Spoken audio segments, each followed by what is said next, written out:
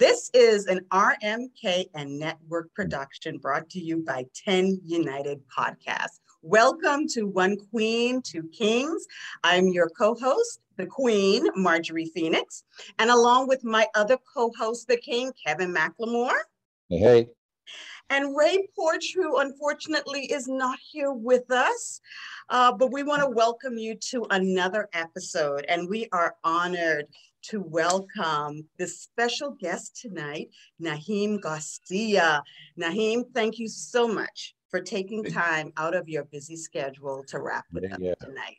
Thank you for having me. Thank you. Yes, definitely. I always love supporting and participating in anything that is Black and about and for us. Yes, sir. Yes, or sir. Anything that's about anything good. Yes. It doesn't necessarily have to be Black. That's right. That's right. We know sometimes the black hat is the black hat.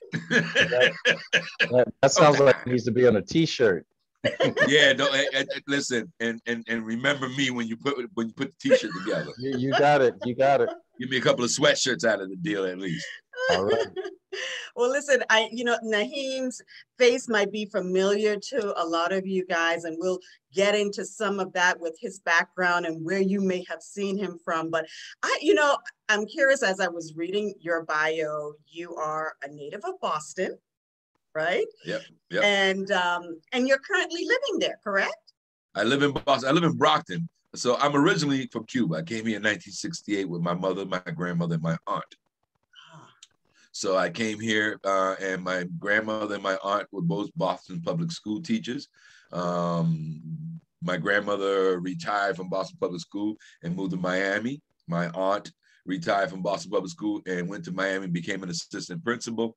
And my mother is a minister, an apostle, with about 4 master's degrees in theology and 3 doctorates in theology. All right, powerful woman there. Them 3 Cuban women brought this little boy to America, and they did well, doing better than me. Thank God you came to America, and they've been trying to ship all this talent back. They try, and I thought, when they lifted the embargo, I said, well, here come all the good mechanics, here come all the great doctors, here come, all the great arts. Singers, dancers. Everything, it's on its way, and the Olympics was going to look very different. The Olympics the American team would look very different. Yes. If the Cuban community was allowed to really come here and engage. I mean, Cuba has their own team, but due to the communism, most of the time they're not allowed to be a part of these great things. But right. My mother was in the Cuban Olympic team as a gymnast. Oh, wow. And then she broke her leg twice, and then she danced for the International Folklore Dance Company of Cuba. So they got to travel all over Cuba. Okay. So that's where my grandmother sang at the Copacabana in Cuba. She was a poet and a hairdresser. She did hair. Listen is multi-talented. So this is where the talent came from. So my grandfather was a tapper. It was in your blood. It was in your blood to be a performer of some kind. And so, some of you may have recognized Naheem from, films like The Equalizer and The Purge 3, one of my favorite movies. You might have recognized his face there, but you don't spend a lot of time in Hollywood, in LA, in California. You make your base in Boston. Why is that? One, my children are here. My family's here. This is my roots, and the community in Boston is growing. Film is growing here in Boston, and it was important for me to be here because everybody always leaves. And then what happens when they come here looking for talent, and there's plenty of Black folks, but no real talent. So one of the things that I did along with a bunch of others is stay here, coach, teach, help. I may not be the greatest talent, but hopefully somebody I touch will be. And, they don't have to go to New York. A lot of times they're bringing these talents in from LA and New York and then giving the locals like myself smaller parts. But my thing is to keep the community growing, keep investing in your own community. I live here, invest here. We have now that the sunset laws are gone, Governor Charlie Baker, thank you very much, gave it the green light they're coming here to film. They have sound stages in the Marina Bay. So I'm working on a film that I'll be doing this week about a very famous singer. And you know, you always sign these disclosures. You gotta be careful what you say. I'm sure you've heard about it. I know you heard the song, and they have a soundstage in that Marina Bay and base, and they're doing a soundstage there. I mean, they got exterior shots they're doing all over the place, but there's soundstage there. In Danvers, there's a soundstage, so it's coming. And you know, they got shows like Kevin Could Go F Himself, and they're invested here. They filmed out here in Brockton where I lived. And they want to build infrastructure, and they want to build, but they needed to know that in 4 years they would have to wrap it up because they got to go somewhere else where they could get a tax break. That is gone. That is now here. So now we have schools, you know, we have BU, we have Emerson, and everybody gets their stuff, gets to New York and LA. But we need to make that happen here. So as they're coming here, we need to make sure that they don't only have the population, but they have the talent.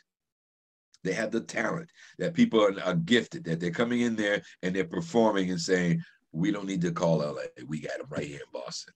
And then if it's not this batch of talent right now, there'll be another group of young people and people in general that are coming that will have the talent. But the main thing is to make sure that the community, artistic community, grows here, that there's opportunity for them to work, and that the work that comes here sees them and sees their talent.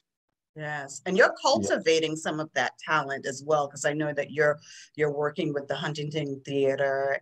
You're working with high school students as well. You've done some work with the Boston Police Department. Tell us about that, and then your work with the youth. So let's start with the Huntington. I've been a teaching artist. I'm a teaching artist and a freelancer, but I have worked as a teaching artist for the Huntington Theater Company for over 25 years. I've been with the education department. Even when I was working as an administrator or a dean, I always had a part-time gig going in. You know, I would run off to go teach, and I taught with the education department. Now I've been under two directors of education. The first one was Donna Glick, and now it's Meg O'Brien. And I have been involved, one of the schools that we work with, Codman Academy, public charter school, we were their theater teachers. So they do expeditional learning. What that means that the students get to actually experience. They get to go to the theater and have theater class, or the theater comes to them, but it's a constant exchange. So that's with Codman. And then through the Huntington, there are two programs, Poetry Out Loud and August Wilson Monologue Competition. They're both national high school competitions. The education department at the Huntington facilitates it. And we handle it all over the state. So through them, there's a residency at Boston Public Schools. So I've had the opportunity, not just Boston, but I've had the opportunity to go all over the state working with young people, coaching young people, or doing pre-show presentations for the schools that are coming to see plays at the school. So that's one of the things that I've done with them. It's 11 years that I had the opportunity of being a teaching artist and a national coach for the August Wilson Monologue Competition. And that's doing monologues from August Wilson's plays. Kenny Leon's True Color Company out of Atlanta are they control the whole national competition. And this was invented by Kenny and Todd, who were very close to August Wilson. Kenny's one of August Wilson's director, and Todd was his dramaturge and one of his best friends. And they wanted to make sure that there was an opportunity for young people to know about August Wilson and to know about his work, and to keep it in the schools. So one of the things they did is they created this competition called the August Wilson Monologue Competition. And through that, I got a chance to teach. I also work independently with several different programs. The Tenants Development Corporation, the TDC out of South End, the bilingual program. I worked with young people doing some theater there. And just recently, I've been working with the Acting Up with the 5-0 with the Boston Police Department. Oh, that sounds interesting. What's that about? Desir. Well, what it is that Officer Curleen Desir, I always say it wrong with Jules, is she has put together a program working with young people, teaching them theater. And she has invited me, and we just talked yesterday, so it looks like I'm going back in the fall to do some monologue work and maybe scene work with them. But the whole chance is to use theater as a vehicle to help them understand and express themselves, to help them really cultivate their talent, and find their voice. And I have a hand in that. So that's what I've done with the Huntington Theater Company and August Wilson, the Boston Police Department. But my main thing is education. I like acting, I like doing it, but I like teaching it and I like coaching it. Not because I'm such a great talent, it's because it helped me when I was a young man in high school, and you know, cutting class and going in the back hallway with the fellas and all that. There was one class, well, there was actually two classes I would always attend no matter what. One was theater, one was choir. And theater actually helped me. Through theater, I learned to read better. I learned to read, period. I learned to read better. And I realized that theater can help young people, people in general, find their voice. Young people have a problem with their voice. They're loud and boisterous when they're not supposed to be. But when you put them in a structured situation, like presenting, they cave. They whisper, and so then you say, wait a minute ago in the lunchroom, you were loud as heck. A minute ago in the class, when you told to be quiet, you was loud as heck. Now you have an opportunity to say something, you know, because there's no training. So we teach them techniques. We train them. So so through the Huntington Theater Company, I've been able to touch a lot of young people through the Boston Public Schools, charter schools, and schools throughout the state, all the way down to Bonsonville, all the way up to Springfield. And then independently, I just teach, I coach, I work for Boston Casting. I'm a teacher, I'm one of their teachers. So if you ever want to take a class at Boston Casting with Naheem Garcia, doing acting from the gut, or Spanish one-on-one acting, or one-on-one acting in Spanish with Naheem, that's available. And if you just want me and you want to get personally coached, that could be arranged as well. Awesome. All right. And there was one more thing you asked me, you know, short-term memory, honey, you know, the gray's real. Well, the gray's real. Usually most people would know me because I'm bald. I'm always bald. But right now, the film I'm working on, they told me I need to let it go. Okay. I don't know why I'm gonna be wearing a hat. That's about all I'm gonna say on that.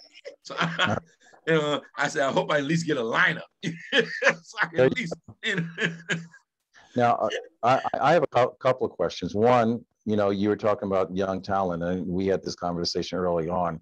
For those of our listeners that are just hearing us and not watching us, there's a beautiful piece of artwork behind you. I know you kept bringing up August Wilson, and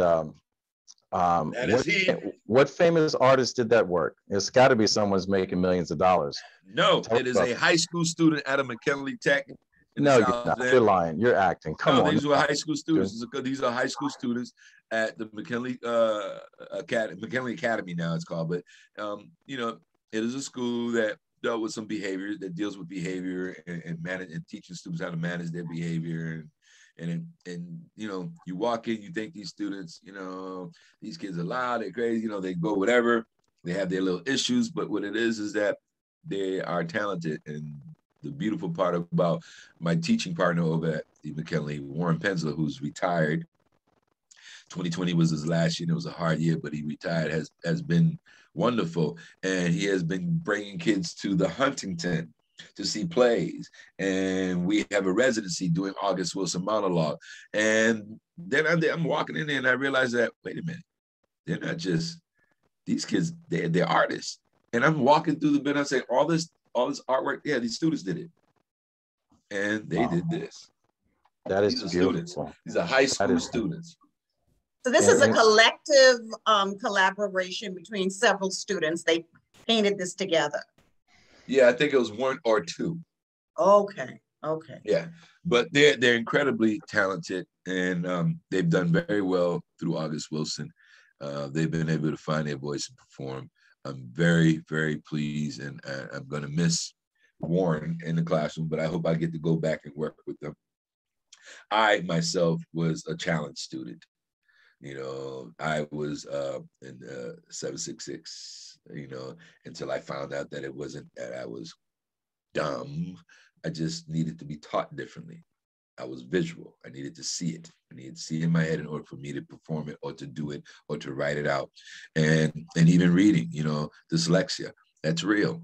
So theater allowed me to role play and put myself in a different mindset to be able to do the work.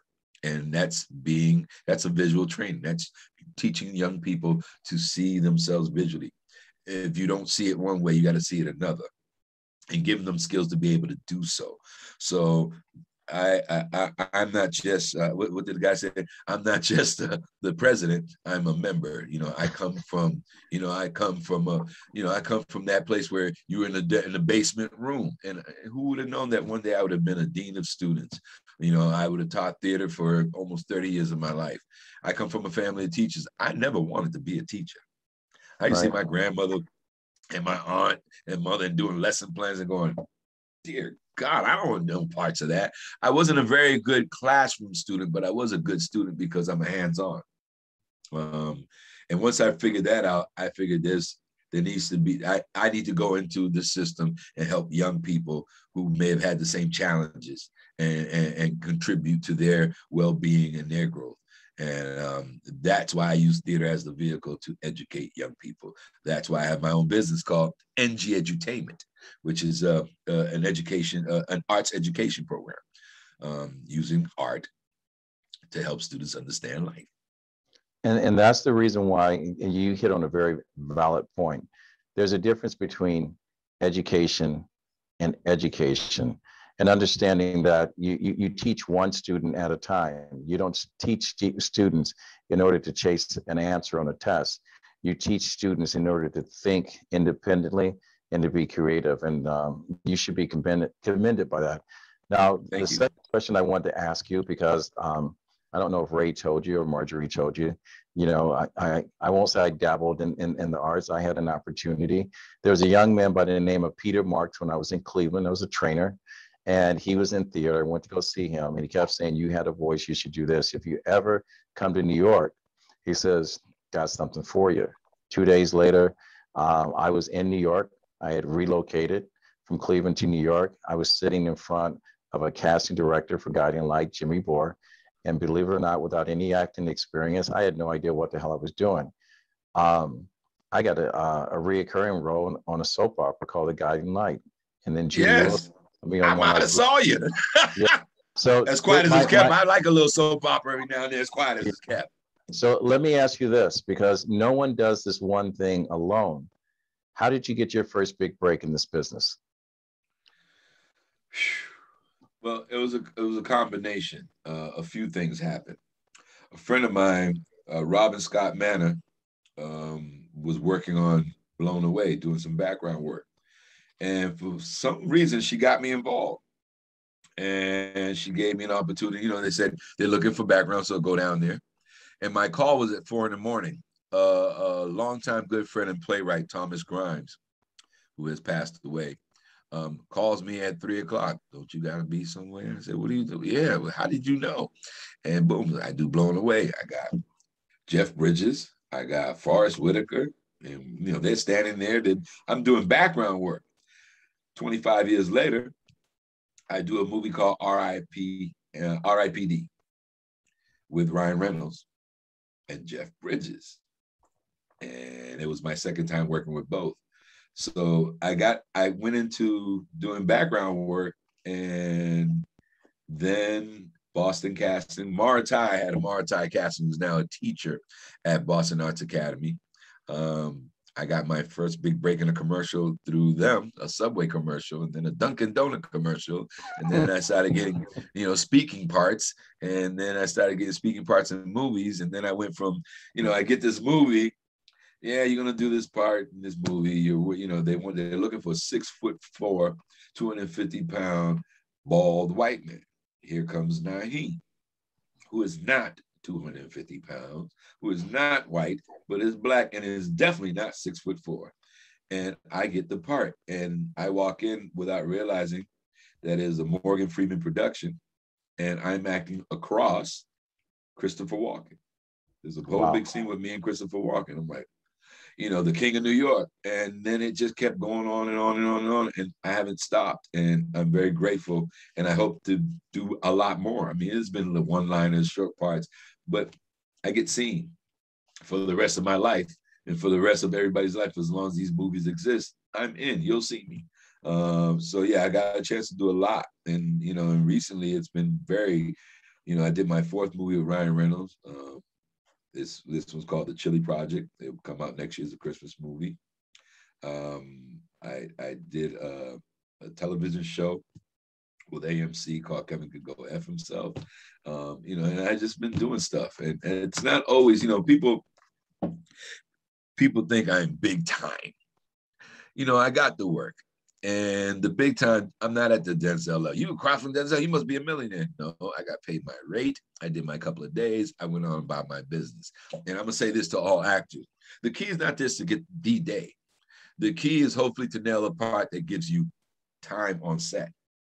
Because you can go in there and make your little $1,000 for the day. But what happens when you got 6 weeks, 7 weeks, or 7 months? That's where you start to make a living. And also doing multiple things. I had a national commercial running around for Eloquist. Dunkin'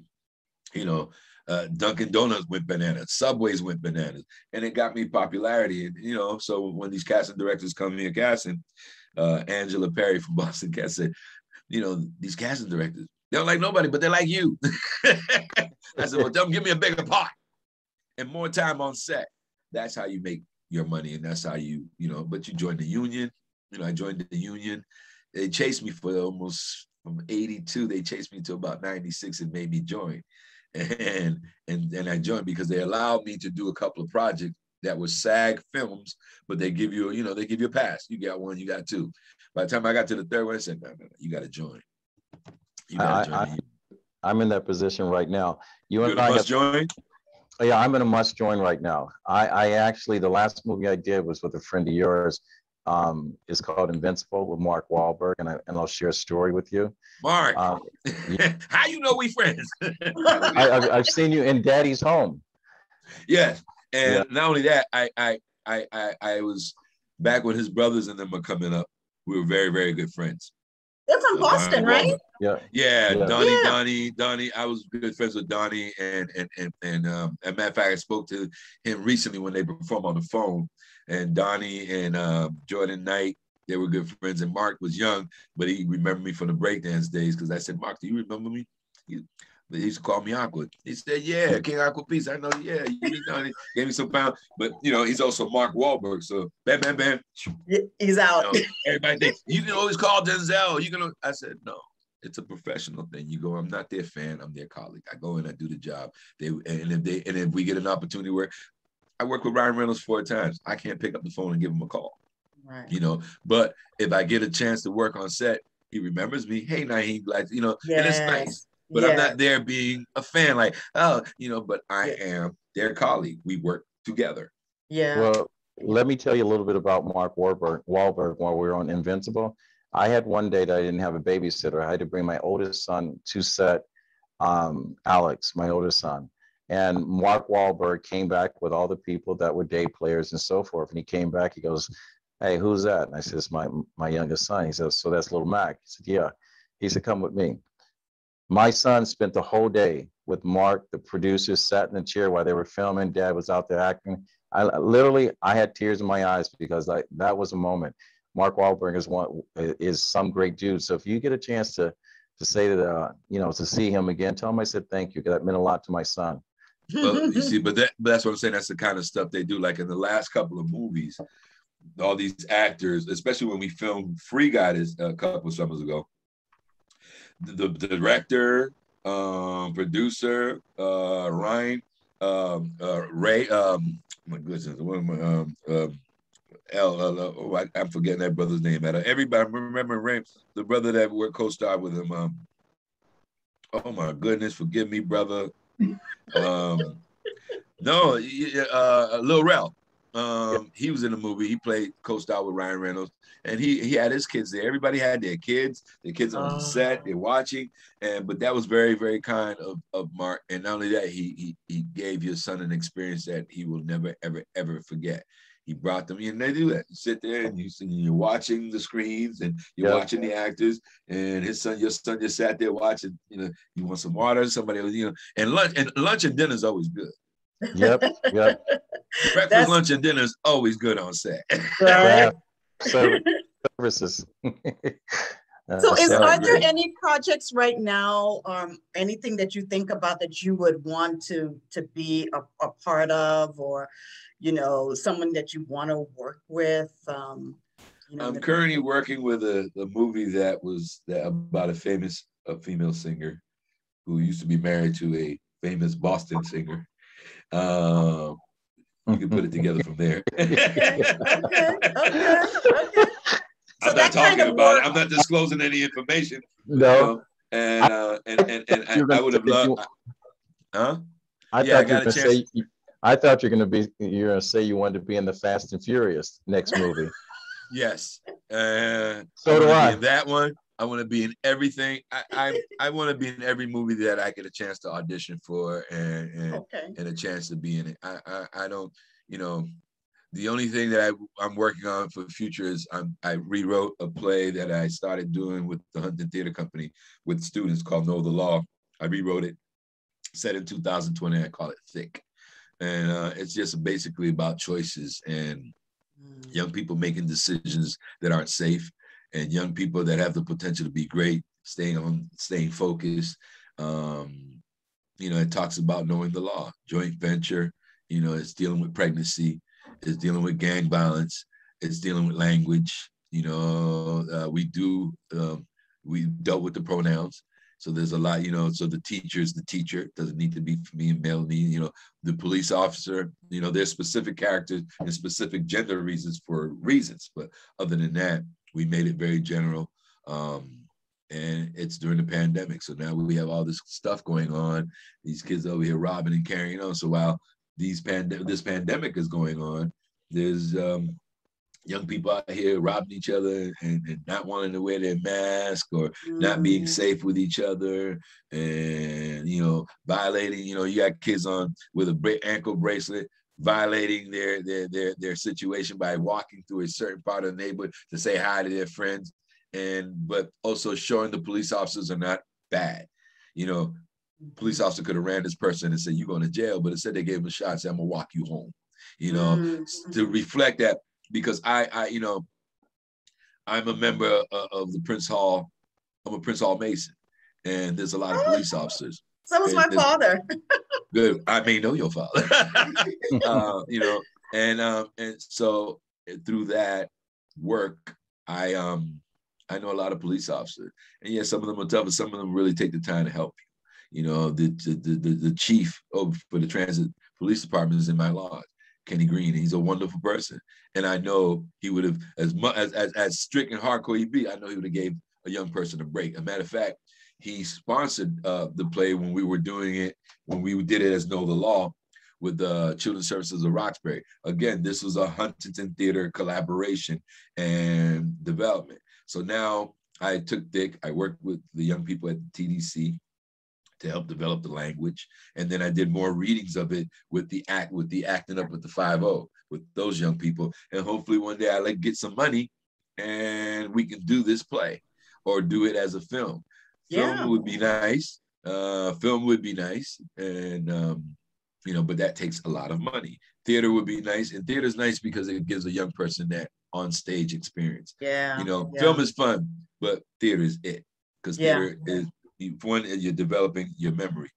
You're forced to remember and be consistent, and you're forced to experience nuances on stage, which is when you get a scene on stage and you and the actor vibing. I mean, you know, it's pop the champagne and light up my cigarette kind of a feeling. You know, it's a real high. Yeah. You know? Yeah. And to hear that audience responding and getting it. You know, so that's important. It's more immersive because you don't have these takes. Take one, take two. You're in that moment and you're feeling it back and forth. Yeah. Right. Now, if you're like me, you tend to have a little memory issue. It's nice to go cut. I'm sorry. What was the line? The line was, and you said, "Oh, thank you." Yeah. And cut. Naheem just said, "You said." You said. We'll put it in your mouth later, right? But on stage, you have a blank moment. Yeah. That's when you got to count. And that's when you got to invest into your technique and what you have learned and how, you know, different things to help trigger lines. You know, there's blocking and certain movements on stage are specific to help trigger that line. Those are different techniques that you use in memorization. because memorization is not just repetition, but sometimes you just forget. So you need a little something. So like for Shakespeare, I learned that in Shakespeare. You know, certain movement, if you repeat it a certain way, just, you know, even if you forget, you do this, all of a sudden it clicks and the line comes. You know, little trigger, little things like that help. You know, the blocking helps, little techniques. And also, you know, it's good to have other actors that have good memory that might study your lines and theirs, you know, and weren't you going to say, and that's it? Yeah. Yes, that's right, that's it. And then, you know, it's having some fun with acting, but it's also putting your shoes in another person's, putting your feet in another person's shoes. And you know, did he walk this way? How did he walk? Did he walk with a limp? Did his left eye blink a lot? You know, was his face, you know, did he always walk around? Did he always squinting when he talks to you? What was his voice like? You know, and it gives you opportunity to put yourself in another person. And now take it from being on stage and really having a situation and putting yourself in other people's shoes to try to understand what's happening so you don't react so soon, you know. And it's a process, you know, because of my teaching and my acting techniques, I've been able to say, you know what, let's think about why that person did X, Y, and Z before you react and say something that's out of order. You know, put yourself in their position, think about it. You know, it allows you to be a little considerate for somebody else's feelings and somebody else's situation. Create some empathy and sympathy. Empathy and sympathy. Most definitely. Let me have some fun with this for a minute, because let's go. All right, because you're a teacher, right? I've done it a couple of times. All right. Well, let me see, because I know how hard it is to remember a line, but I want you to coach Marjorie, bring her into a scene.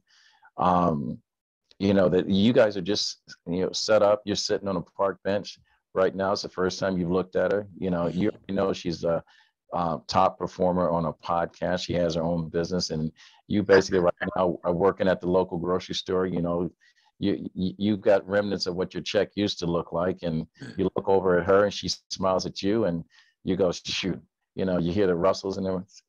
Go ahead, coach her up. What would you say to her, and go ahead and react? You trying to set a scene? Yeah, trying to set a scene. I thought he was trying to set up a date. I was like, all right. No. Coach her up right now. What I would say is do this improv.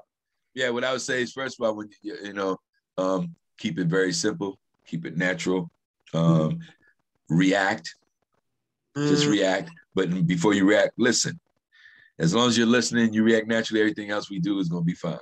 So let's give it a shot. Ready? Okay. So I'm looking at you for the first time and see. Hi, how you doing? I'm good. How you doing? Yeah, I've seen you in a show before, the Pod show. I think it's a One Queen and Two Kings. Yes, that's right. You recognize me. You come into my store a couple of times. I've seen you, and it was I noticed you. What are you doing sitting here in the park? Just chilling, watching the birds. Taking a little break. Is it lunchtime? Or what? Are you recording the show today? No, not today. So I'm just taking a little me time and sitting out and enjoying the weather. Little break. Any kids? Yes, I have kids. I have 2 kids. Wow. That means you got a husband too, huh? I have a husband. Oh, all right. Yeah. I got a kid too. How old are your kids? 29 and 16. Well, it's a little too late to have a plate day. So how about lunch at my store? Sure, very good. Tell me what time and when. So you did your first improv, and you responded because you listened. Yes. In the dialogue. You didn't anticipate that I was going to say something, and you know, because some people don't know how to process and think. They're like, oh my goodness. No, you don't panic. Just listen and just respond naturally. Well, I didn't take on a character. And I was telling Kevin right before you came on that I'm going to actually be in my first play, the end of this month. I have a monologue of Sojourner Truth. And it's a 3 to 4 minute who you doing it with? I'm doing it with a group called Ladies of Liberty. It's a very small local theater. And they just asked me to do this part. And so I'm just reciting this 3-4 minute monologue, telling her story and then doing part of her speech, Ain't I a Woman? So I'm going to give you a gift. I'm going to give you a 1 hour free coaching with your monologue. You get your monologue, we go on Zoom, let me hear it, and I'll give you some coaching. That is my gift to you. Oh man, thank you. Oh. Well, let me tell you, ladies. Valued at $250 an hour, but you get it for free. All right. I'm going to say it. You heard it first here on One Queen, Two Kings, that we have a strong call to action. When we turn around and we put people together, we bring people together. Yes. So anyone out there is listening that ever wanted to invest in a play or a movie, you call Mr. Naheem Garcia. Excuse me for not being able to pronounce your name right, but I'm just a country boy and I'm just sitting here. Well, Garcia's like Smith, but Garcia in Spanish is Smith in English. You know, it's just one common name. Not to a boy from Kentucky. Garcia language. Down there in Kentucky. It's a whole different language, a whole different way of thinking. But down in Kentucky, you got. Yeah, well, yeah, you might have a point. You might have a point. I thought about it. I said, you got the Mexicans may have not gone that far. No, That's right. But I'm sure there's a Spanish community down there because Spanish I'm going to tell you, over here in Kentucky, the only time we ever seen a Garcia, he was running through town. Oh, okay. Running through. He was passing through. I'm going west. I ain't going west. I'm going to Texas, man. Mr. Naheem, Mr. Garcia. Now, talent. You're around a bunch of young people, and I know every time someone comes around you, they're looking for their big break. But I know you've sat back and looked at someone that has rehearsed a line and said or delivered a line, and you go, that's the next one. Do you have a student in mind that right now you can just put on Front Street right now and say he's going to be the next big thing comes out of Boston? You have one? There's a few. Oh, wow. There's a few students that have that kind of talent. And there are a few students who have gone on to be on their way to be that talent. One of them that come to mind is Trinidad Rancune, who is now went from being my student, my mentee, to a colleague, to somebody when I'm teaching. There's only a specific couple of people who I will call if I can't cover one of my classes. And Trinidad is one of them. He's done the training, he's done the work, but he's incredibly talented. And when we did that August Wilson, like when I would go to New York to see the Nationals, and you sit there, you see that first student when they first open the mouth, go, yep, there it is. So yeah, I have a few students here, but I have a few students here that I think Jada was one of them. She got to get to the Nationals, and she's very serious about being an actress and going up. Jada's going to make it, and hopefully, she's serious about being an actress. It's her career. Her mother is supportive. Her mother is not just supportive. She's pushing and making sure that she has the infrastructure to move forward, to follow her dream. And a lot of it is not just having the talent, but having the infrastructure, the support. I agree. Right. Who's going to take you to see that coach? Who's going to get you to class and pick you up from class? Who's going to make sure that you make that audition, in the middle of the day? Who's going to make sure if you have an opportunity, who's going to drive you out there? You got to have that group of people that are going to make it happen. That group of people say, oh, you got to come to New York. Don't worry about it, girl. You get on the train, we pick her up. She stay with us and we'll get her to the, or whatever that deal is. Yes. That's the village. And, I grew up with Boston Youth Theater. I'm a member of New African Company. I had Linda Patton Sproul and Jim Sproul, who were my coaches. I work with the Jackie Parkers. I work with all of the people in the community. My brother Waleem, these are the people that come in and do the work and help. And, Narissa William Scott, who produces films and works out of Emerson. You got to have a community. You got to be able to pick up the phone and say, I got a kid he needs. And somebody should be able to say, I can help. My bread and butter is what I do right now. But a lot of times I give my bread and butter away because a lot of times some people can't afford it, or those opportunities that weren't granted for me, I make sure that I provide it for somebody else. And I believe in God, and I believe that it comes back. And I've been blessed in many ways. And, I do better than most and worse than others, and it's like moments like this, the fact that you took the time to say, can you please be on our show? It was an honor. Yes, I will be on your show. And not only will I be on your show, you're providing me a platform to have a voice to talk about what I do. So maybe this is a stepping stone towards making me get Yes. to the next level. But if I don't make it, like Martin Luther King, I may not get there with you, but I want to make sure that I have helped somebody get there. And then when they get there, let it be known that my hand got a chance to touch them and help them, that they was able to give them 10 fingers and move on up. Because it's not about me. The only thing that's about me is a paycheck. Other than that, it's about the work and making sure that because the work is healing. I was going to say that it's very healing. Yeah, it healed me. Not completely, but when I was in high school and I was troubled, it was nice to go to theater class and role play, and it allowed me to start understanding. Instead of being mad at your parent, let's play your parent and let's find out why your parent said X, Y, and Z. Now, it didn't cure all my problems, but it sure made me think about how I felt and where I was.